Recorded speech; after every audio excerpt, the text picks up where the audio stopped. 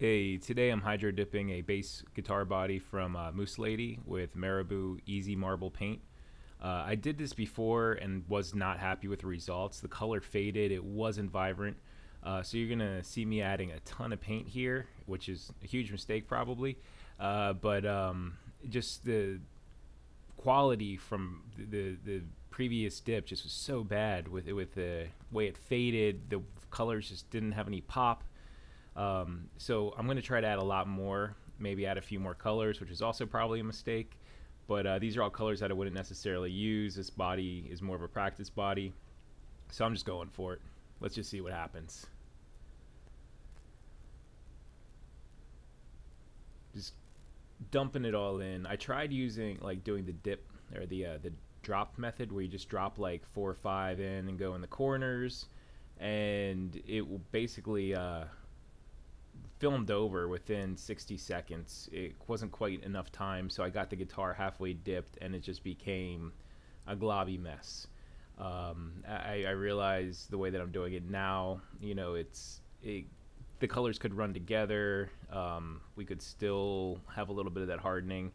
But like I said, I mean, I was so disheartened with this paint that I was just like, yeah, let's just see what happens. Also right there, probably didn't help the way that I just mixed that. Went a little bit too aggressive. I should have gone lighter.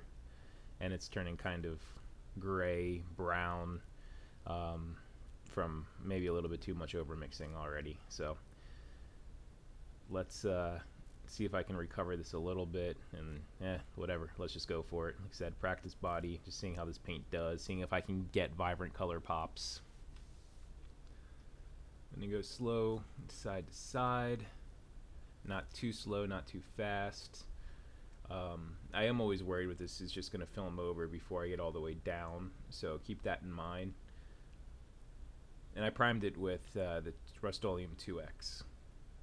I tried it with black before too, and the color didn't show at all. So the prime does have to be lighter than your lightest color, otherwise you're not going to get anything. So let's clear that away, and there you go. Kind of what I expected. It swirled, there's colors, but they're really dull. I don't know, I'm not a fan of this paint. I just can't get the colors I want. There's no pop. They're dull. They're just not lively. Ugh. Yeah, I don't think I'm going to be using this type of paint again, unfortunately. So, the sides, I don't know. There's a couple cool swirls, especially on the side. It's kind of super messy down in the bottom left of the guitar. Yeah, like I said, it's a practice body. I just wanted to see the difference between doing the drops and doing a pour, and a pour definitely wasn't the way to go. It's just not great looking. Super messy down there. The colors ran together and made that like grayish brown mess. At least the color didn't fade at the top, which was like the problem I had with the drop method. Besides the filming over, it just didn't get enough in there to coat the whole guitar.